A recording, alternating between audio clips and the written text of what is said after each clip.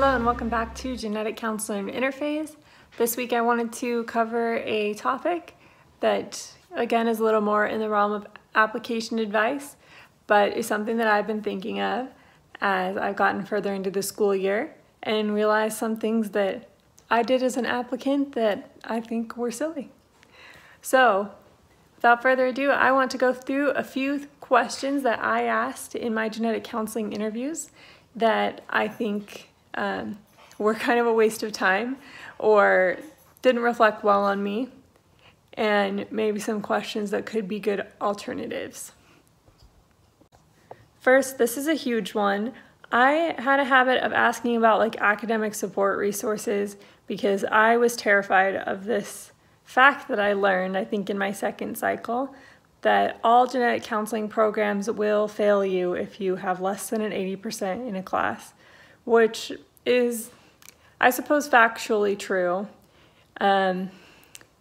However, it's not really set up like undergrad, where what I'm thinking is I'm coming at the time of my interview from the perspective of a student who had just been through the 6 or 7 courses of chemistry that really exist to weed out pre-meds. If 80% had been a failing grade in undergrad, I would have failed countless tests and probably a couple of classes, which is why I came into my genetic counseling interviews and was like, please tell me about your support resources if you feel somebody is at risk of falling below 80%. Now this to me seemed like an important question, and I suppose it would be an important question, except I didn't realize that genetic counseling school is structured differently and that our classes aren't meant to be weeder classes. Like, the whole point of our classes is to get us to pass and to get information that will prepare us to pass the boards and be genetic counselors. They're also really small classes, my class being the biggest at 26 people and every other program being smaller classes.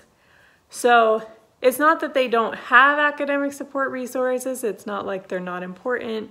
It's just that by asking that, I think it came off that I was insinuating that I would be at the bottom of the class and that I would need academic support resources, which just hasn't turned out to be true. Just the way the classes are structured, most of our classes are pretty straightforward on their expectations and are graded in a way that, your best effort should be an 80% or more. It's not going to be like organic chemistry where it's a typical thing to get a 40 on a quiz. And even embryology, which I would say is graded quite hard, is still curved in a way that the lowest grade in the class is going to be an 80. So I just wouldn't stress too much about the 80% minimum, and I wouldn't go asking about oh, what if somebody's at risk of being below 80%. There's structures in place and you don't want to call attention to your insecurities. Next, this is more like a category. I wouldn't place a label on a program or ask them to place a label on themselves. And what I mean by that is, in my first cycle especially, I would come into programs and be like, you guys have a research focus, tell me more about what that means to you. But they didn't. The reality is, all the programs are pretty much the same. They all have almost identical coursework. They all have logbook that you fill out with your different kinds of rotations that you do. You have to do prenatal, you have to do cancer, you have to do peds. You have to learn all of the information that's going to be on the board exam. Just because they're all accredited by the same institution, the programs are quite similar to each other, and the differences are going to be in location and in class culture, and not in this is a psychosocial program, this is a research program, this is a counseling program.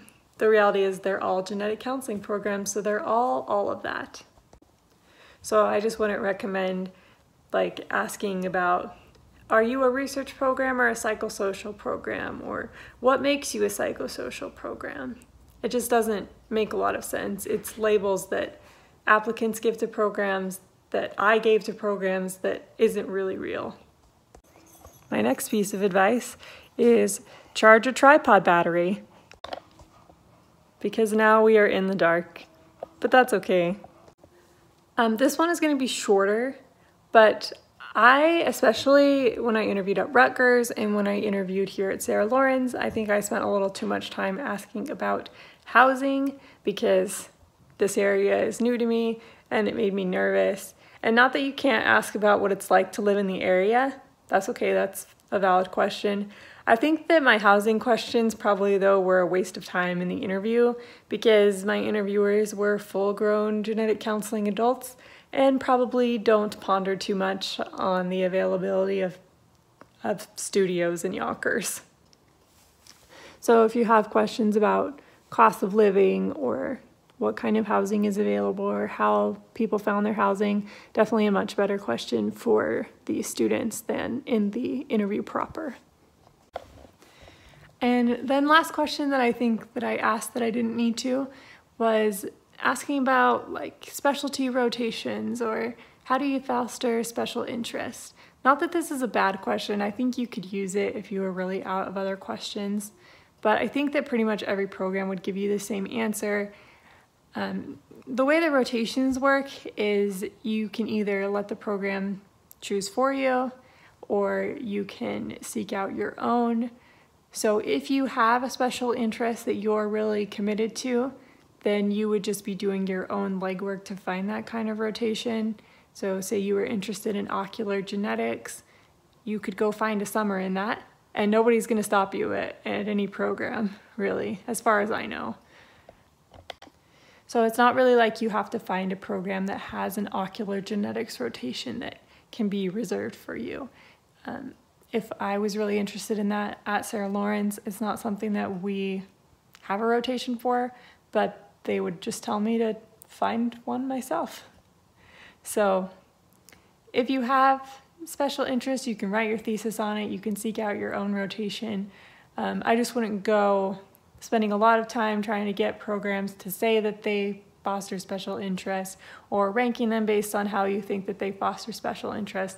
Because again, it comes back to like the class sizes are small and they care about you as an individual, and your program directors at any program are going to do their best to foster your interest and your success. And now brought to you by the Christmas tree, here are a few questions that I think I should have asked that I didn't. So in the age of COVID-19 especially, I wish that I had asked a little bit more about what the technology is like at the program. This might have required me to be a mind reader and see that everything was going to end up going online, although it really only happened a couple weeks after my interview here and happened like concurrently while I was interviewing with BayPath, but of course they're a little different because they're already online. But my point is, I think some programs have turned out to be more prepared than others for this transition into remote learning and using like online assignments. And I wish I had asked my programs how they work with technology, how they do, like, do they train for telehealth? Do they have the capability to Zoom classes? And of course, I didn't know that this kind of stuff would be an issue, but people applying in the next class do. So I would suppose that this would apply differently for the next class interviewing. Like, ask your programs how it's been going with the transition to virtual and how their students have been reacting to it. Do their students still feel involved? Do their students feel that the online platform, the online learning has been easy to use? Because I know people have had certain complaints about the way online learning has gone. And I think that you can learn a lot about the way that the program fosters their students' needs by seeing how they've reacted to the pandemic.